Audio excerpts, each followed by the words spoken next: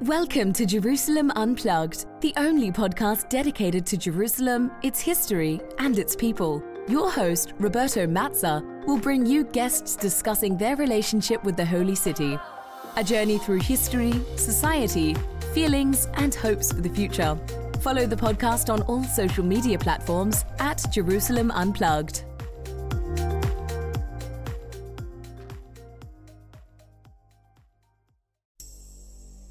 Welcome to Jerusalem Unplugged, the podcast dedicated to Jerusalem, its history and its people.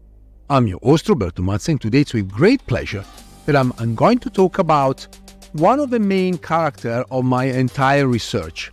I spent years working on Jerusalem and the history of Jerusalem in the late Ottoman era and in the period just following World War I. And Ronald Storrs proved to be the main character of that period. In this first episode, I will discuss the British military administration of Jerusalem and the biography of Ronald Storrs. In the next episode, I will discuss with more details the legacy of Ronald Storrs, looking at some of the most consequential decrees and bylaws that were implemented by Ronald Storrs as governor of Jerusalem. Quite interestingly, when I started my work on the history of Jerusalem in this particular period of time, walking around the city, I found some plaques remembering Ronald Storrs, naming the first British ruler of Jerusalem. And so I remember one afternoon, must have been 2004, it was summer, I was living at the Kenyon Institute in Sheikh Jarrah, and I started walking down the street, and I just sat down in West Jerusalem, right in front of a plaque commemorating the British, King George, Herbert Samuel as the High Commissioner for Palestine, and Ronald Storrs as Governor of Jerusalem. And so I began to ask questions to random people, really, sitting in a coffee shop, whether they knew Ronald Storrs, whether they had any knowledge about him, and what was the legacy of Ronald Storrs. I guess to my surprise, back then, I genuinely believed that people would know Ronald Storrs. Well, it turned out that no one, literally no one, knew Ronald Storrs. Only one person laughed at me, pointing with his finger at the plaque right in front of us, which is located at the corner of Jaffa Road and Allenby. So I guess he just wanted to show me that yes, he knew it just because it was written there. And I did the same exercise in other locations around Jerusalem, in the old city, in Sheikh Jarrah, where I lived, asking some of the people, some of the shopkeepers and restaurant owners in the city. And once again, only a few individuals told me that they heard of a name, but they were not exactly sure who was he and what he did for Jerusalem.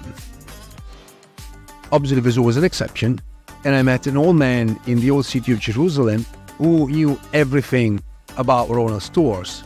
But it's a long story, and he explained to me why he knew all of that, and so I really realized it was an exception. So today I really want to talk about Ronald Storrs. But before talking about the first British governor of Jerusalem, I need to provide a little bit of a context.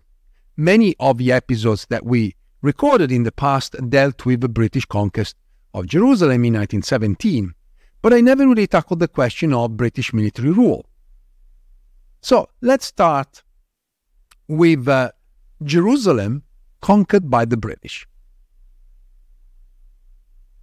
Following the conquest of the city in December 1917, the British established military rule, which lasted until July 1st, 1920. From the perspective of the local population, the government of the city had passed from Ottoman rule to that of a new foreign power. However, the British were not only European Christian rulers.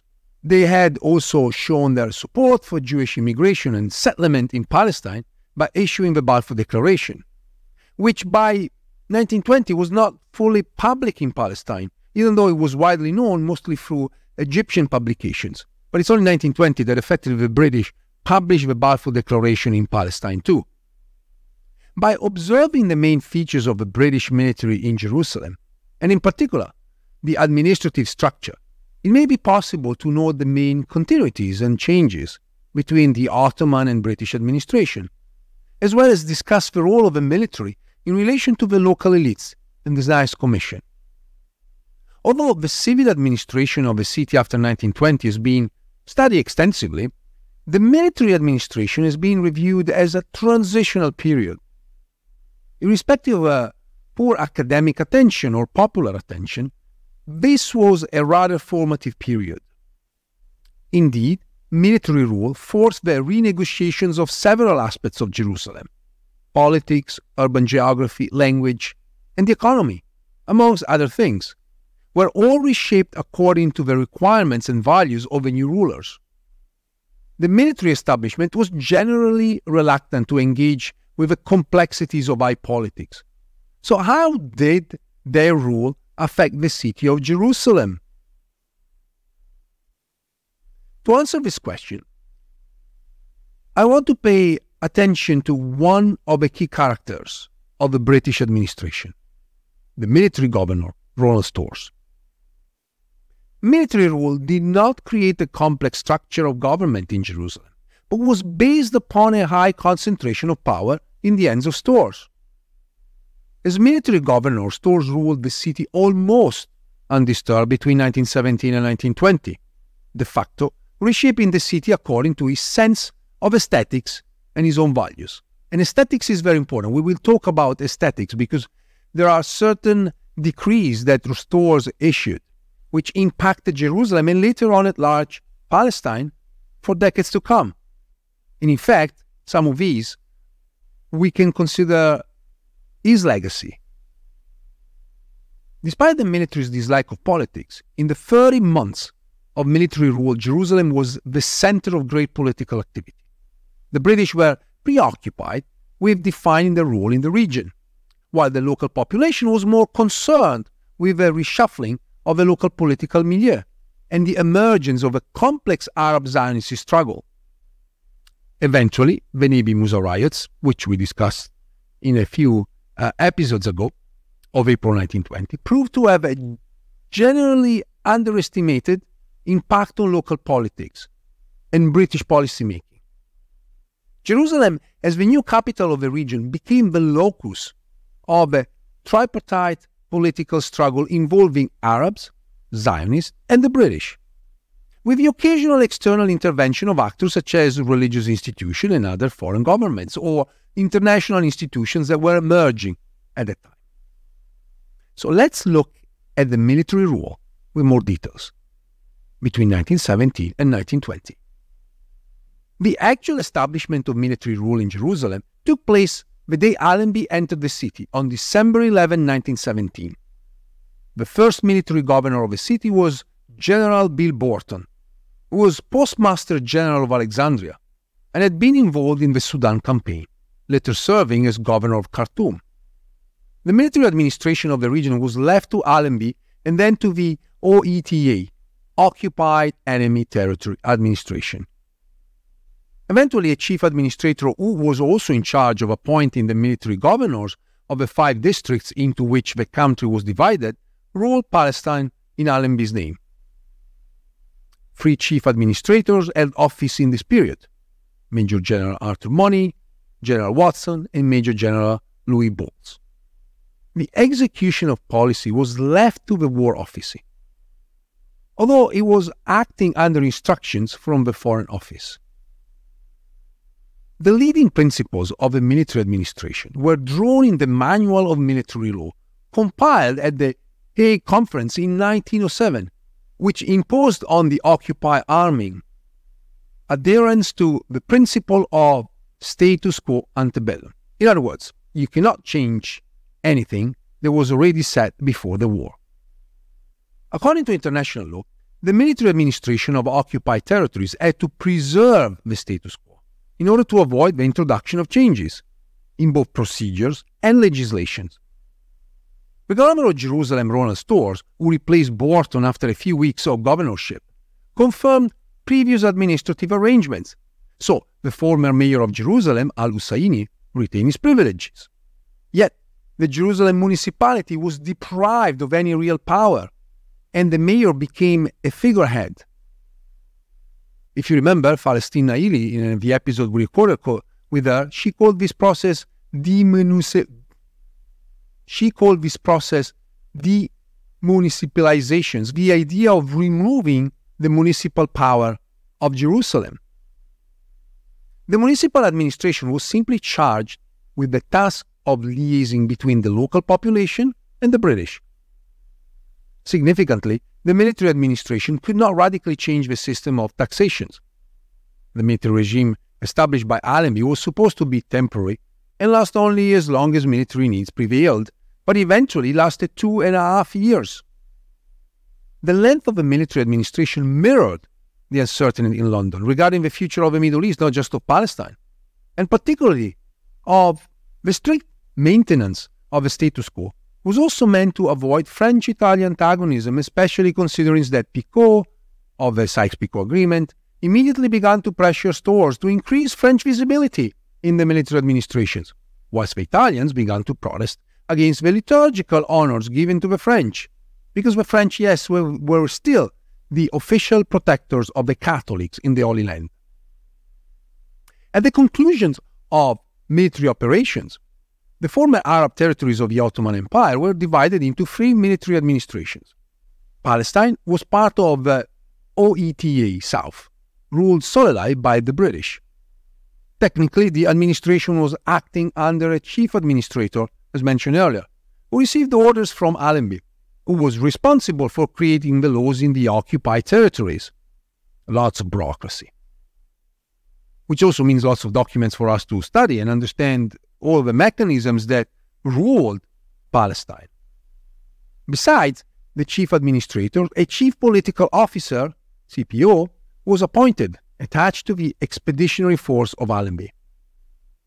General Gilbert Clayton was the CPO, and he received orders directly from the Foreign Office, and the relationship between the chief administrator and the CPO was never clearly defined, creating a sense that the Foreign Office was effectively in charge, despite the fact that the military government was part of the Egyptian expeditionary force, and therefore, theoretically, under control of the War Office. Politics was never absent from controlling this new acquired land.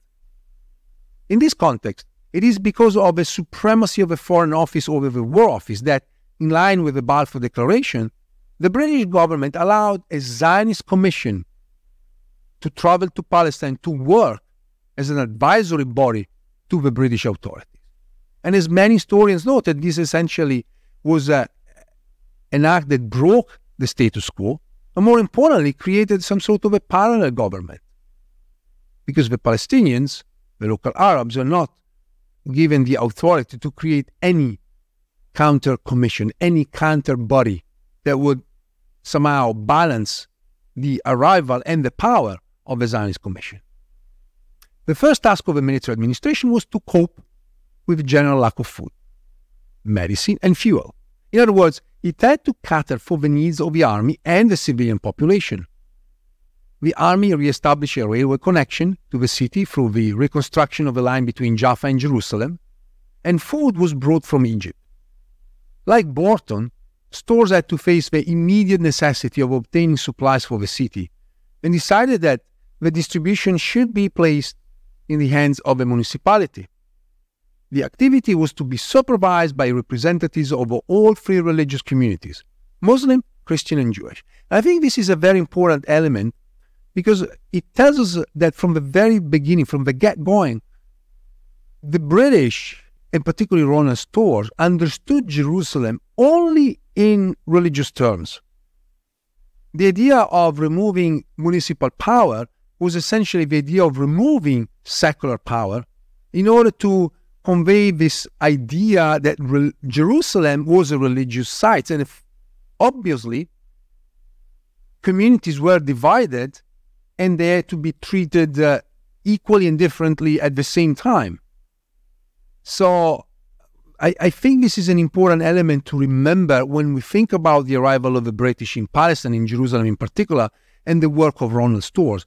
From the very beginning, of his administration, the idea was to remove this Ottoman secular power, which obviously looked at religious divisions through the millet system, but on the other hand also provided services to everybody in relation to the fact that they were offering services as a municipal service to the inhabitants of the city regardless of their religion. But Storrs did the opposite. So the activity of the distribution of food should have been supervised by a representative of the communities, suggesting that maybe there was a lack of trust. Maybe there was a potential for conflict, which was not there anyway. Within the boundaries and limitation of his status quo antebellum, the military administration, in order to administer the occupied territories, established departments like Department of Health, Law, Finance, and Commerce. Health was obviously a priority, and the Health Department started to operate in 1918 with the purpose of fighting an outbreak of cholera and typhoid, and to deal with a widespread disease like malaria or trachoma. In restoring essential services, the OETA was assisted by the American Red Cross, via the Zionist Organization of America, and the Syrian Palestine Relief Committee, established by the Anglican Bishop Rennie McInnes. Their main purpose was to reorganize the hospitals, improve the sanitation of the city, and provide relief which, in the final stages of Ottoman control, was done mainly by the American colony, through a soup kitchen and direct help to the inhabitants. Veterinary measures were also taken in order to eliminate cattle disease. The shortage of water and the lack of a proper drainage system at the beginning of the occupation, however, impeded the implementation of the full sanitation works needed, as it was also found necessary to restrict the water supply. Because of this, the royal engineers started to pump water to Jerusalem from several reservoirs around the city, but the problem of water was not solved satisfactorily until the 1920s. In the legal sphere, the British appointed a senior judicial officer who exercised control over the courts and land registers, and eventually also worked as legal advisor to the chief administrator. Ottoman criminal and civil law was largely maintained. Although Arabic remained the official language of plea in the courts, the business of the courts was carried out in English, with simultaneous translation into Arabic and also Hebrew, which became obviously an official language with the establishment of the British mandate in Palestine. A court under the authority of a municipality was also established dealing with minor criminal offences. Religious courts were maintained, but they had jurisdiction only in matters regarding personal status such as registration of marriages, birth and deaths, and also solved disputes concerning Muslim waqfs. Overall, the military administration preserved the Ottoman system of courts, but reduced their personnel. The only court of appeal in the region was established in Jerusalem, composed of 2 British and 5 local officials. Former Ottoman state schools were slowly reopened, and the first measure taken was to replace Turkish with Arabic as the medium of instruction. Hebrew was used only in private Jewish schools, such as the Jewish educational institutions, the Alliance Israélite Universelle. In 1917, the military administration appointed Major Williams of the Indian Civil Service in order to rebuild the educational system. He was replaced by Major Tudman of the Egyptian Ministry of Education in October 1918. Non-governmental schools continued to function, offering religious and technical education. According to a report of the Palestine Zionist Office, the name of the Zionist Commission during the mandate, at the end of 1919 there were 94 Jewish educational institutions, 32 kindergartens, 45 primary schools, 8 secondary schools, 4 business schools, and 1 school of music. Government schools were mainly attended by Arabs, as these classes were taught in Arabic, though in some Christian schools Arabic was also used as a language of education. The Zionists established the school system which paralleled public education, though the schools were attended only by Jewish students. Funds were needed to carry out the reconstruction of basic infrastructures. According to Charles Ashby, the civic advisor of the military administration, the first works of reconstruction carried out in Jerusalem or sanitation, health service, engineering, and scavenging. And attention then turned to the preservation of the Holy City. And this was obviously the masterpiece of Ronald Storrs. Nevertheless, the military administration was not entitled to change the system of taxation, and I mentioned that earlier, and it sounds like a silly part, but actually is an important one. And it proved quite difficult to collect revenues from a starving population to pay for the reconstruction works. As noted by Storrs, the immediate liabilities of Jerusalem far exceeded its assets. The principal sources of revenue were still custom duties, house and land tax, tithes, animal tax, fees of court, and the surplus from the post office. The British administration modified the method of collection and abolished the most oppressive taxes and fees like the temetu, which was a professional tax, imposed mainly on merchants and artisans. A number of licensing fees, and lastly, the tax to avoid forced road labor. Apart from the budget, the military administration introduced the Egyptian currency. As the Turkish lira had lost all its value, it was also declared illegal. The new currency did not win public confidence, however, as some locals expected Ottomans to return. Later in 1918, in concert with the Treasury, the Foreign Office ordered a removal of the restrictions on the Turkish currency. However, people were no longer by then interested in the old money, as the Egyptian pound had slowly gained the confidence of the public, and it was quite clear that the Turks were not coming back.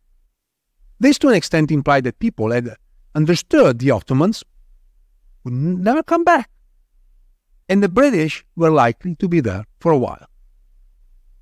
The military administration also worked towards the re-establishment of commerce and industry. After 6 months of British rule, commerce was lively thanks to financial grants by the British military administration to local entrepreneurs. Ronald Storrs personally endeavored to support the establishment of local industries. The British administration developed a legal and economic framework in which businesses could expand. However, investments belong mainly to the private sector. And we should say that after conducting long studies of this, and with more and more publications available, now we know that most of that money and support was mostly given to Zionist enterprises. In the process of establishing a framework for commerce and industry in 1918, Storrs renewed the Jerusalem Chamber of Commerce, which he actually claimed he founded. Meanwhile, the military administration temporarily prohibited the import of articles such as salt, printed matter, cotton, copper, and other materials in order to promote local industries. Licenses for the import of these goods were eventually issued by the administration in Jerusalem after payment of the necessary fees. Once the foreign consuls were permitted to return in 1918, their role as promoters and intermediaries of their own country's industries restarted. In responding to a request for information from an American firm about the transport situation in Jerusalem in 1918, the American consul, for instance, Otis Glazebrook, stated that there were no private cars in the city and only a few bicycles, but he predicted large commercial possibilities in the future. That year, Glazebrook also replied to an American enterprise interested in the cinema business, although this time the consul was more pessimistic, telling the firm that there were free cinemas in Jerusalem, but that they could not afford to buy films at the moment. The question of the local police force was one of great importance, as the different religious groups wanted to be represented within it. The force for Jerusalem region was reorganized and reduced, as in the opinion of the military, it was necessary first to improve the quality of the corps.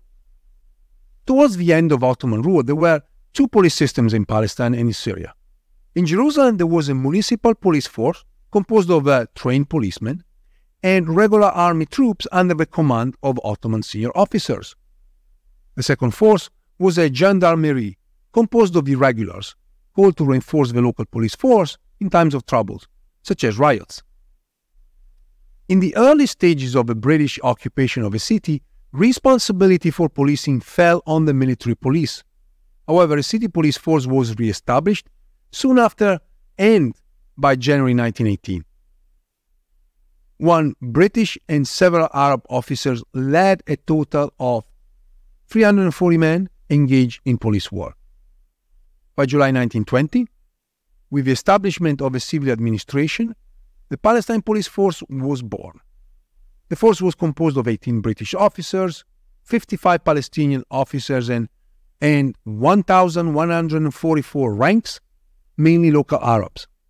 Some Indian Muslims were employed in the police force in order to serve in the corps protecting the Muslim-only places. During the Navy Musa riots in 1920, as we saw, Storrs claimed that the local police force was only partially trained and lacked tradition, perhaps a way to avoid responsibility. Storrs was referring to the fact that the local Palestinian officers continued to enforce the so-called Turkish system of policing, which meant obtaining confessions and gathering information by using physical violence. I wonder if in Britain was that different. Zionists, meanwhile, requested that the military administration recruit more Jewish police officers for Jerusalem, but also that the selection of the officers be controlled by the Zionist Commission. The military were ambiguous in their response, as they did not want to be involved in political games despite strong pressure from the Zionist Commission. Although the military government was closely involved with the local issues, officers carefully avoided direct involvement with the foreign and war offices regarding the future of Palestine.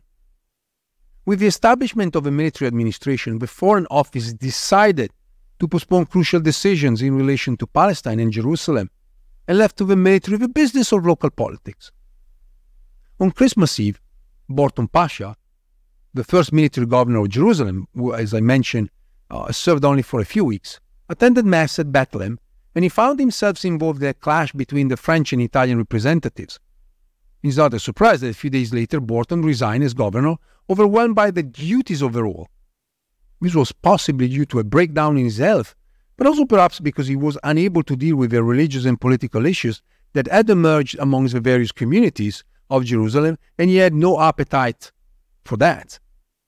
So on December 28, 1918, Ronald Storrs was appointed Lieutenant Colonel Governor of Jerusalem. Storrs had no military experience. He had previously served as Oriental Secretary to the Residency in Cairo. He was meant to act as a bridge between the military, which he disliked, or perhaps did not really fully understand, politics, and the political establishment in London. Groups such as the Zionist Commission and the Arab Christian associations, as well as the internal questions among the religious groups, forced the military to face the inevitable issue of politics, something for which Ronald Storrs claimed to be trained or to understand. The military had to deal with local politics as it was charged with enforcing the status quo, while waiting for events to develop. But the arrival of the Zionist Commission, and I mentioned that earlier, was considered already contrary to the principle of the status quo, and its work interfered with that of the military administration. According to the Foreign Office, the Zionist Commission was to be entrusted to a British officer under General Allenby's command, but with a direct link to London. In the Foreign Office plans, the Commission was to represent the Zionist organization and act as an advisory body. The main objectives of the commissions were to form a link between the British authorities and the Jewish population in Palestine, to coordinate relief work direct towards the Jewish community, to develop Jewish colonies, to assist Jewish organizations, and lastly, to establish friendly relations with the Arabs and other non-Jewish communities. However, the Commission and its members de facto tried to sell Zionism as an acceptable ideology and to paint European Jews as non-foreigners to Palestine, as indigenous. Indeed, through this project of the Foreign Office, it is possible to understand why the military thought of the Zionist Commission as a competing parallel governmental institution. To an extent, the military permitted the peaceful coexistence of the people in Jerusalem, albeit at the high cost of limiting the freedom of the population. The main concern of the military was public security and distribution of basic services, which were dispensed under martial law. In the spirit of a status quo antebellum, the British did not distance themselves from the politics of the notables, the Ayyan, but continued the Ottoman practice of relying on the main families of Jerusalem. Once again, the local notables were to play their role as intermediaries between the local population and the administration. The mayor appointed before the war by the Ottomans, Hussein Salim al-Husseini, remained in office. He did not hold any effective power unless it was specifically granted by the British, as in the case of the distribution of a relief after the occupation. And when the mayor died early 1918, Storrs appointed the most prominent member of the Husseini family, Musa Kazim, to replace Hussein. He was a political activist who, once in charge of a mayoral office, was initially tactful in his opposition to the British. However, he was dismissed after the Nebi Musa riots. Notable Arab families were able to maintain their power base, and by opposing Zionism, they in fact managed to increase it. The leaders and the young cadres of the notable families were ready to deal with the new rulers, as well as support their own political causes with a stronger voice, as suggested by the creation of the Muslim Christian associations and other political organizations. Following the arrival of the Zionists, Muslim and Christian Arabs found a common ground that unified them in both ideological and political terms. That does not mean they were not united before, but certainly, there was a rift between the two communities, despite the fact that they shared the same identity. This unity was then transformed into political action, controlled by the notables themselves. Nevertheless, it has been noted that though Palestinians possessed a strong elite, they did not possess a charismatic leader. The lack of a charismatic leadership, however, did not prevent the rapid development of a political consciousness, which increased steadily in strength. However, in the long run, we may say that the lack of a charismatic leadership proved to be fatal for the Palestinians, as many other scholars noted, particularly in relation to 1948. Despite the growing Arab nationalist movement, the most complex relationship of the military administration was with the Zionist Commission. When Chaim Weizmann arrived in the region as head of the Zionist Commission in 1918, members of the military administration expressed their disappointment and surprise. General Money, chief administrator, was highly critical of Zionism and of British support to the Zionist cause, although his opinions might also have reflected a strong feeling of anti-Semitism. In fact, quote, Jews were as a class inferior morally and intellectually to the bulk of the Muslim and Christian inhabitants of the country. Following the occupation of Jerusalem, the chief political officer, Gilbert Clayton, expressed to Sykes his concerns in relation to British support for Zionism, as he feared it might alienate Arab support in the region. Louis Bolt, the last chief military administrator, became disillusioned with Zionism after the Nebi Musa riots of April 1920. In fact, he acknowledged that the Zionists were not ultimately claiming a national home but a Jewish state. The only pro-Zionist member of the military administration was Colonel Richard Meinert-Hagen, the chief political officer who held the office from March 1919. He supported the Zionists, as he claimed they would be the most loyal friends to the British in the Middle East, and he added that the administration should have been purged of anti-Zionist elements. Although the members of the military establishment were concerned with the political situation, they never publicly expressed opinions about it. The military proved to be more concerned with practicalities than politics. They saw the Zionist Commission as a threat to their legitimacy, as the bureaucratic apparatus of the Zionist Commission was running almost in parallel with the British administrative one. The Commission was officially charged by the Foreign Office to carry out, under Allenby's authority, the steps necessary to establish in Palestine a Jewish national home, through the formation of a link between the British authorities and the Jewish population of Palestine, providing assistance to Jewish organizations and population and the collection of information with a view to the further development of Jewish settlements. It would not be surprising then if the military administration considered the Zionist Commission as an arrogant newcomer.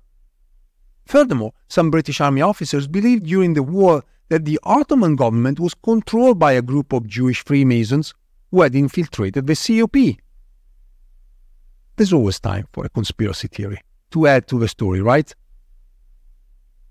The second relationship of the military administration was with the religious groups of the city, primarily the Christians. The British military administration, particularly the governorate of the city, was ordered by the Foreign Office to settle matters between the religious denominations regarding the holy places directly rather than through intermediaries. The chief administrator was also ordered to allow for the return of those religious leaders who had left Jerusalem at the beginning of the war. A careful eye was placed on the Greek Orthodox Church, as it had been the most disrupted after the conflict due to financial constraints. Ronald Storrs, who had power over the status quo, often moved physically from one church to another in order to control and prevent breaches of the status quo. This time we're talking about the status quo of the holy places, which was established by the Ottomans and changed throughout time since the 18th century. He also tried to involve the churches in public discussions regarding the future of Jerusalem.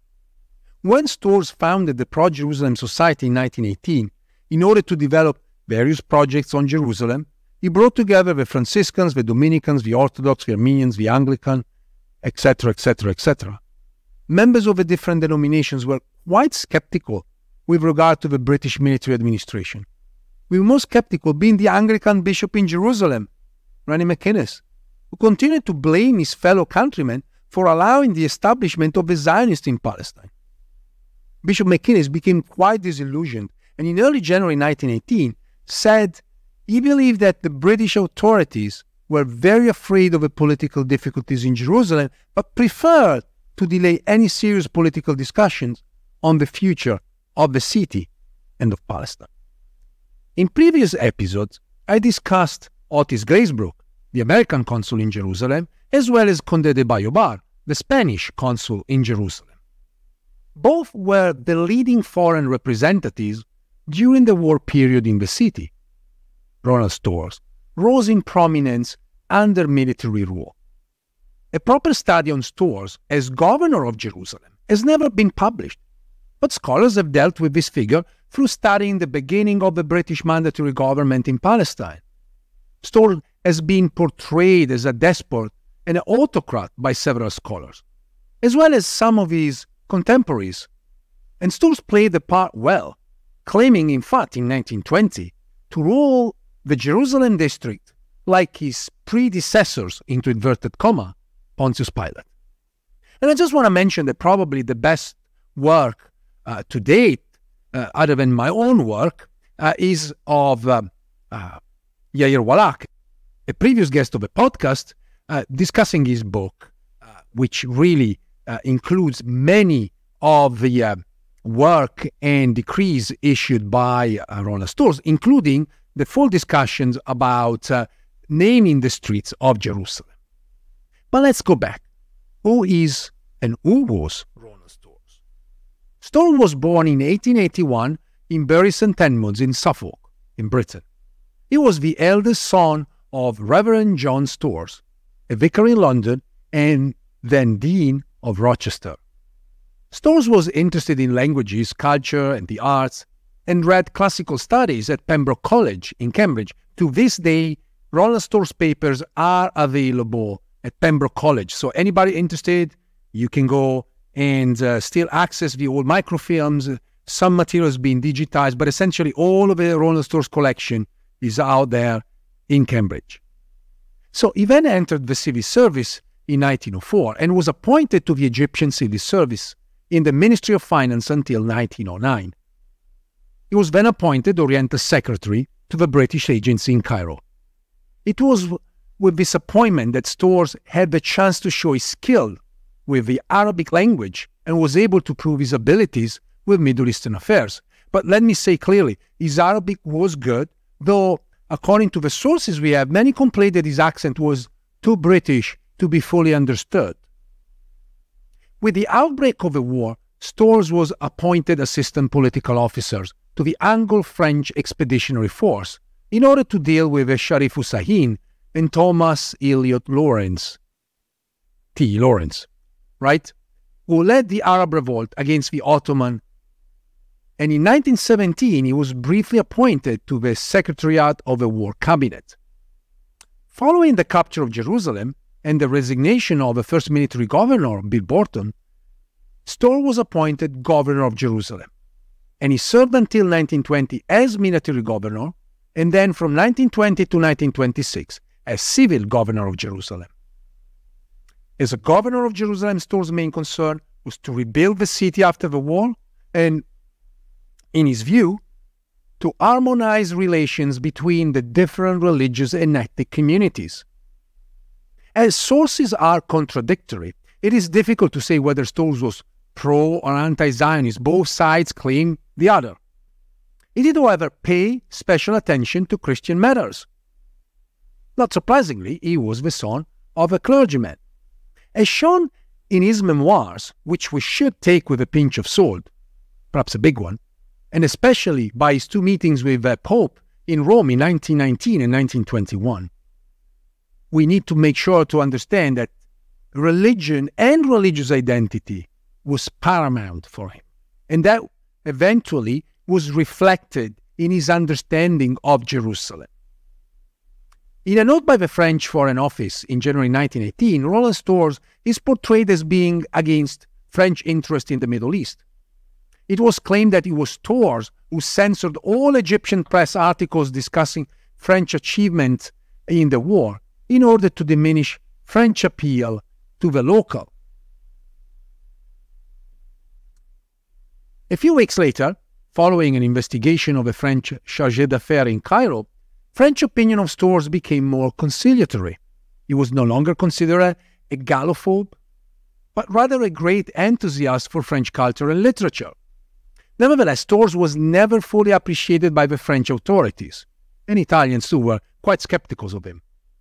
In April 1920, following the Nebi Musa riots, Storrs was accused by the British Court of Inquiry, as well as by general public opinion, of having been negligent.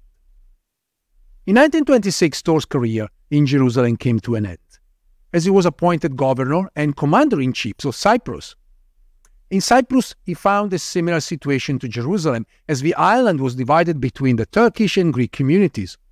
Although he proved to be balanced, so the sources seem to say, Storrs could not avoid clashes.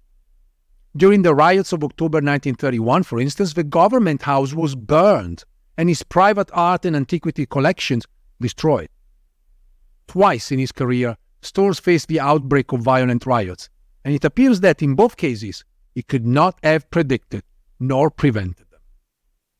After Cyprus, Storrs was appointed as governor of, by then, northern Rhodesia. He was clearly out of his environment, as he had little knowledge of sub-Saharan Africa, and during his time there, Storrs suffered from tropical disease, and in 1934, he retired from the civil service and went back to Britain. He then dedicated himself to local government for Islington Council in London, and was active in social life promoting cultural and music societies. Ronald Storrs died in 1955, survived by his wife, but no children. Interestingly, there are no traces of Storrs in 21st century Jerusalem. There are no memorials, plaques other than a name on Allenby, or statues, despite the fact that some of the decrees issued during his rule had a huge impact on setting the character of modern Jerusalem. Ronald Storrs unequivocally intertwined imperial interest and his personal views in his style of government, aesthetics. A key principle we will see in the next episode, a very high civic and religious sense, and a feeling that communities of the city should be involved, led Storrs towards the creation of a pro-Jerusalem society in 1918. Without giving too much away for the next episode, with the British occupation of Jerusalem, planning in colonial and non-local terms for Jerusalem began. The local notion of space was to be reshaped, and the traditional geographical units of the old city, like the courtyards, the clusters of houses, and small squares, were to be replaced by the concept of segregated quarters. Regardless of what the local inhabitants might have desired for their city, Ronald Storrs initiated the planning of a city following, according to him, the basic policy of the status quo. Storrs never transferred the activity of planning to the pro-Jerusalem society. The minutes of the society meetings prove that the planning of the city was never even discussed.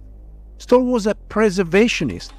He used the status quo of the holy places and expanded its idea and concept to protect the old city and its environment. Rather than promoting changes and particular developments, he believed in the idea of making Jerusalem an open-air museum.